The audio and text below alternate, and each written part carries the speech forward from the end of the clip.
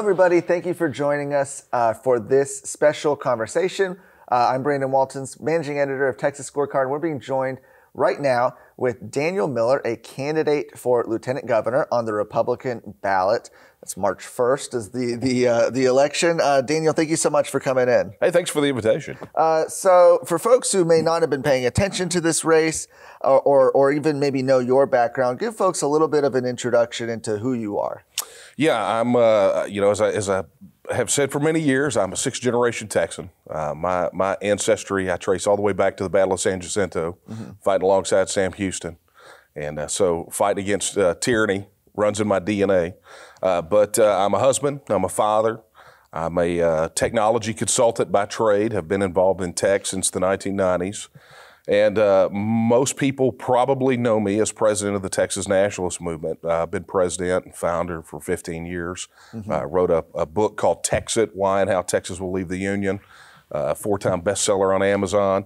So that's where most people probably know me from. So explain that, because you definitely have an interesting background with the Texas Nationalist movement and with Texit. Explain what all that is, what that entails.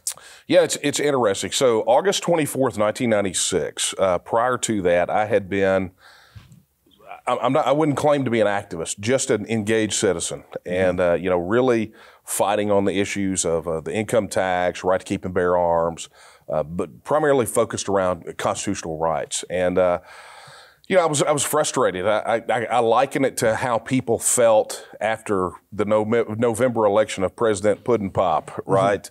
How they felt really kind of dejected, discouraged. And what really happened for me was I was introduced to this idea that Texas could be its own self-governing independent nation. And when I was introduced to the idea, it triggered a memory that I had of a book that I had read a few years previously called Global Paradox by John Nesbitt. And many people may know that book, or at least John Nesbitt. He wrote Megatrends 2000. He's kind of an economic futurist.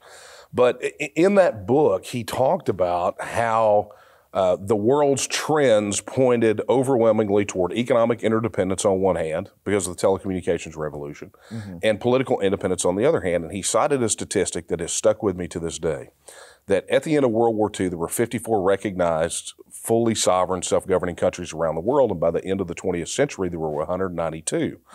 So, it was one of those things that it's like, okay, if the federal government, if the sewage is flowing in from the federal government, let's stop it at the border.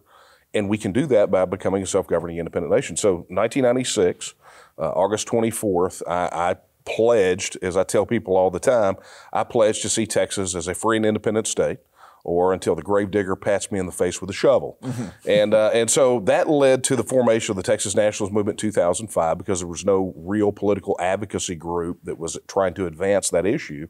And so we went from basically a room with about a half dozen people in November of 2005, where Texas was polling in single digits, but I tell people that even though it was only polling in single digits, we've always polled higher than the approval rating of the U.S. Congress. Yeah, that's true. It's generally polled somewhere like above or below leprosy, right? So not a high banner, but we've grown the issue to the point that the Texas Nationalist Movement, outside the two major political parties, is the single largest political advocacy organization in the state.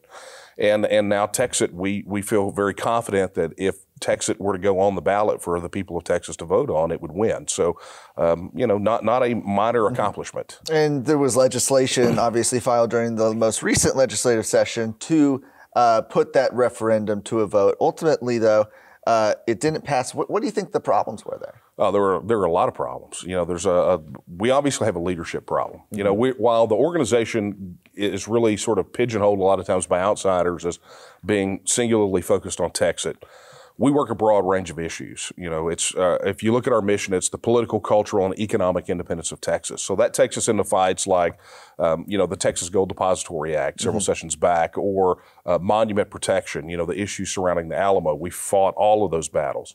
But one of the things that became very apparent to us throughout all of these sessions has been the lack of leadership. I mean, we have corruption in the legislature, And we have a leadership problem in that we have leaders and representatives that don't adhere to the Texas Constitution. They give they're campaign conservatives.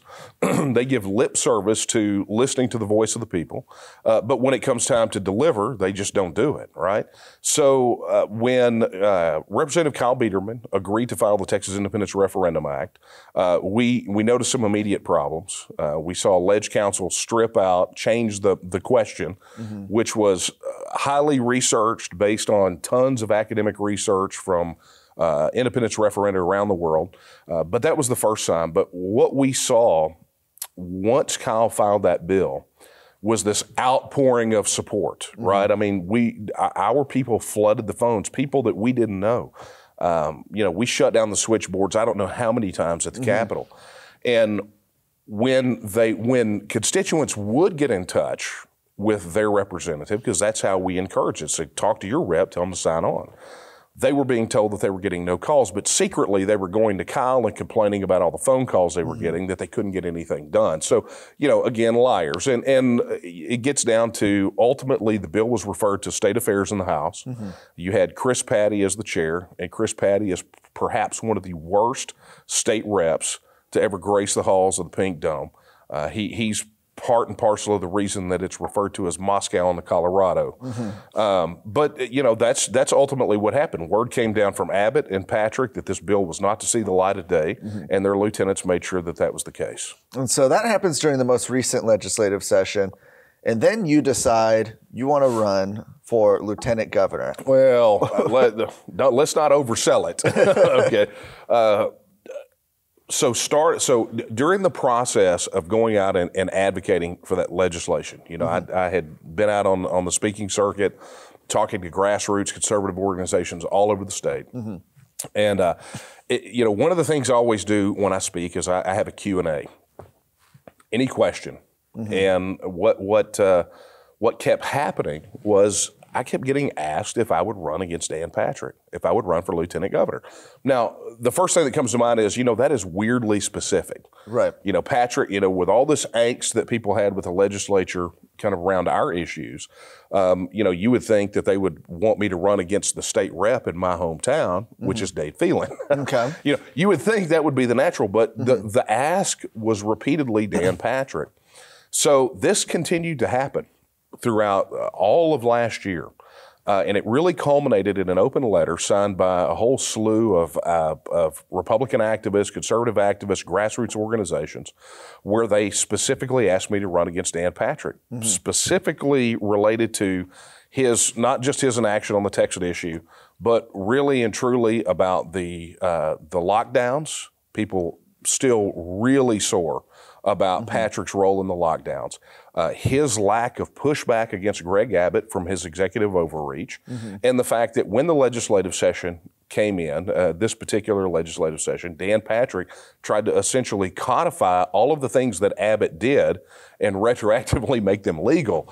So, there was a lot of angst. And with the onslaught coming from the federal government, those individuals and groups don't believe that Dan Patrick is strong enough to stand between the federal overreach and the citizens of Texas.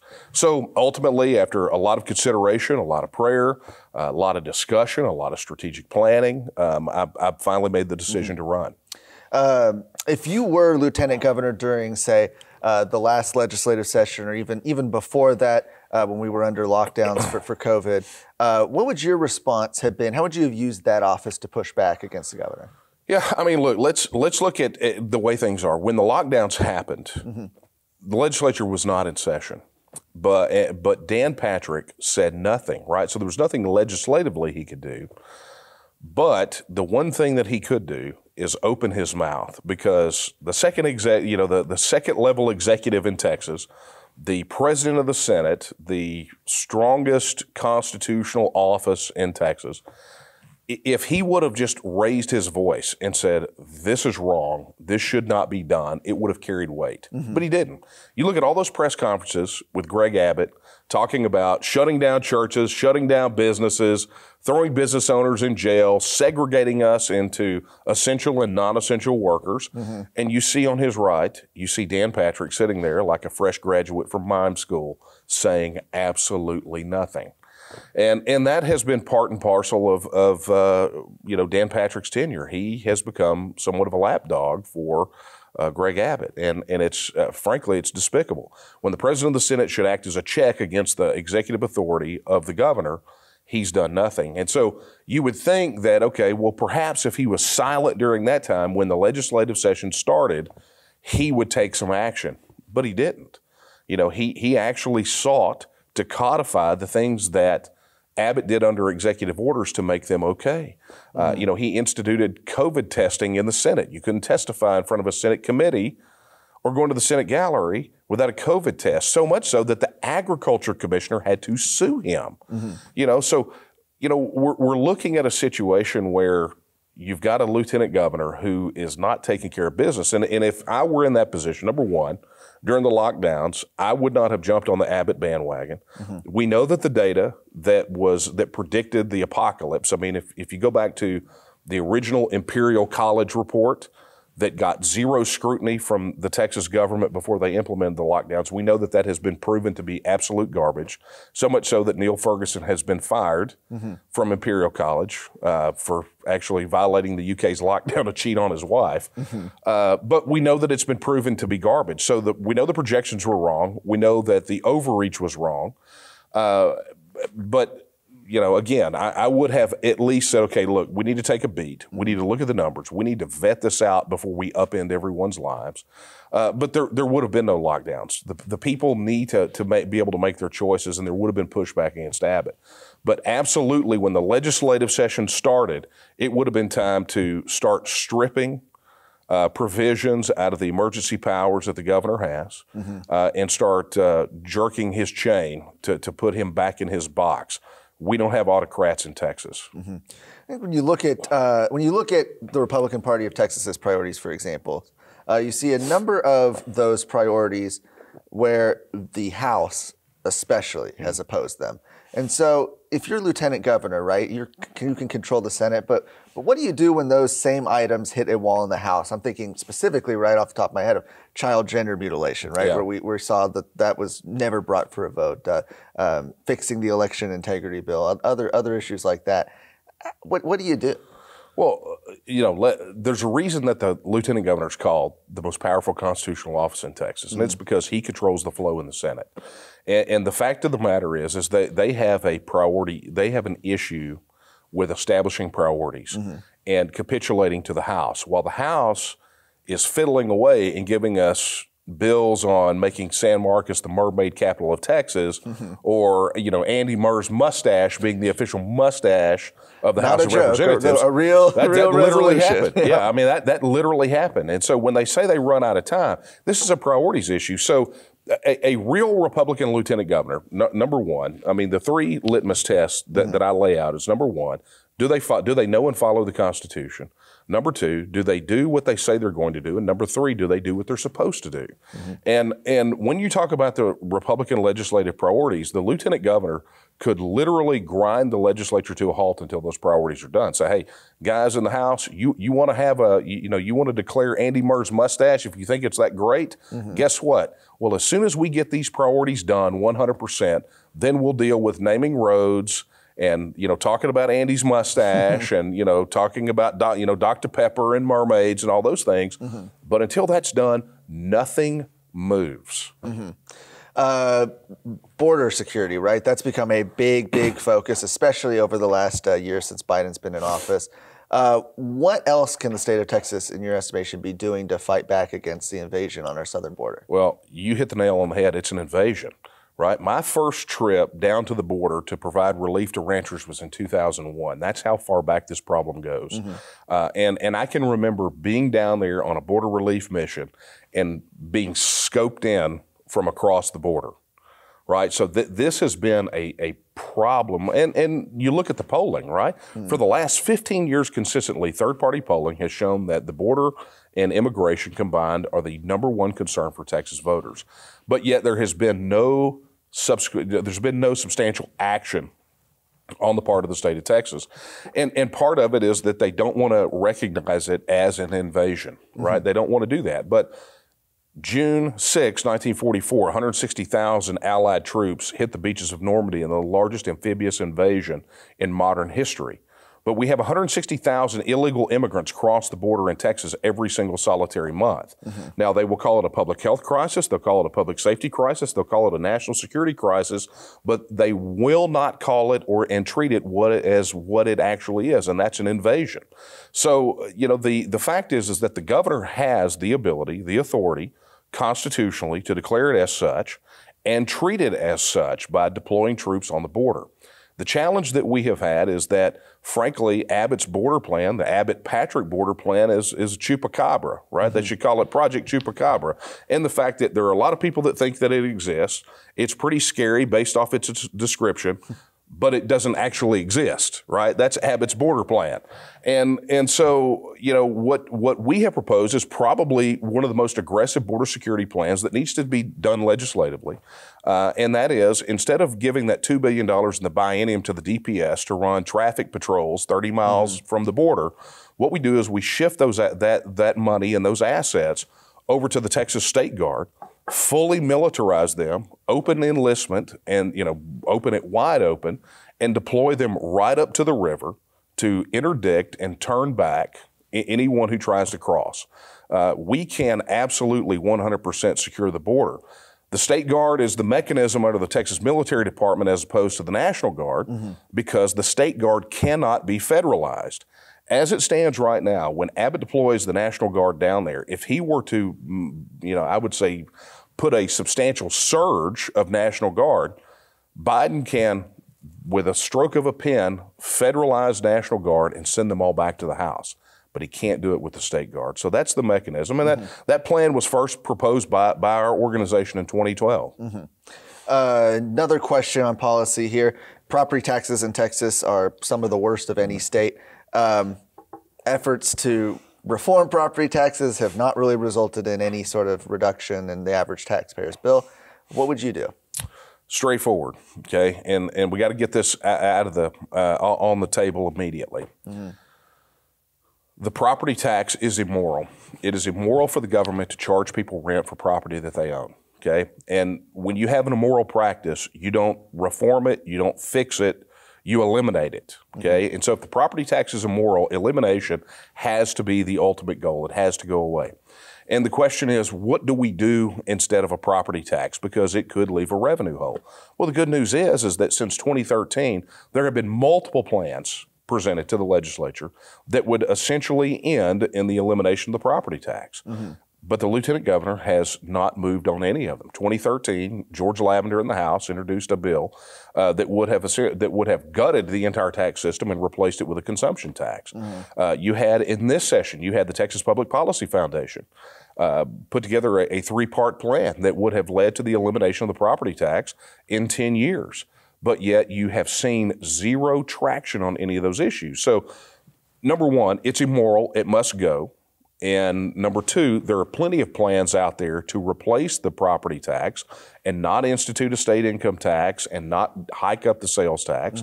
There are plenty of ways to collect that revenue and distribute it in a responsible way that is consistent with conservative financial principles. So moving on before we have to wrap up here, looking at the campaign itself, there's a number of candidates in the race. Obviously, the incumbent, Dan Patrick's pretty well funded. Is he still here? No one's seen him, right? Has the endorsement of former President Trump. How do you go up against that? Well, you go up against it quite simply, and this is what I said when we launched the campaign. Dan Patrick is not running against me. Dan Patrick has to run against Dan Patrick, right? All we have to do in our campaign is, number one, engage the people that we've already engaged through the Texas Nationalist movement, right? That's 500,000 strong. And doing that by itself is enough with all the candidates in the race to force Dan Patrick in a runoff. But more than that, what we have seen is this massive anti-incumbent sentiment that are fed up with the substitution of principles for political expediency. Conservative voters and Texas voters in general are extremely upset at both Abbott and Patrick, and frankly, pretty much anyone that's got an I beside their name, and with every right to be so. So what it has been for us has been massive voter contact, spinning up our existing volunteer base, engaging the voters that we already have as a voting bloc, and making sure that we have a very active get out the vote. So bottom line is that the fact that Patrick had to pay money to have Trump come in to do a rally for him at the Montgomery County Fairgrounds tells you that Dan Patrick is in trouble. And I firmly believe that we get Dan Patrick in a runoff, we beat him, and then we go head to head. Look, hopefully Michelle Beckley makes it out of the Democrats because I want to debate her so badly. Last question before we go here. If folks want to follow along with your campaign or get involved, where can they go do that? Absolutely. People could go check us out at TexansForMiller.com. TexansForMiller.com. Thank you so much for joining us. Hey, thank you. You made it to the end of this video. You're probably one in a million. But since you're here, make sure you go to TexasScorecard.com to find more journalism and commentary, all things pertaining to Texas. Make sure you also like this video, subscribe to our YouTube channel, and hit the bell. That way you can be notified when new videos come out. Thanks.